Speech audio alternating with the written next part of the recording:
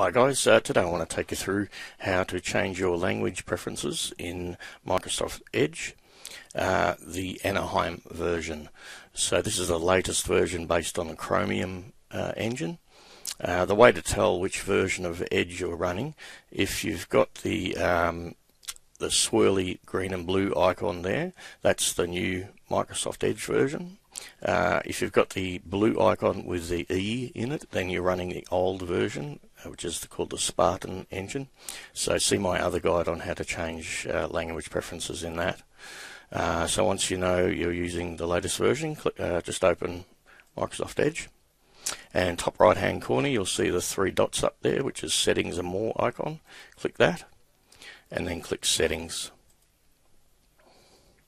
On the left hand side here you'll see a bunch of settings there. Choose the languages there, and then up the top you'll see Add Languages button, so we click that on.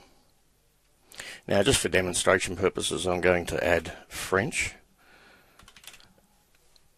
So we check the checkbox next to the language and click Add.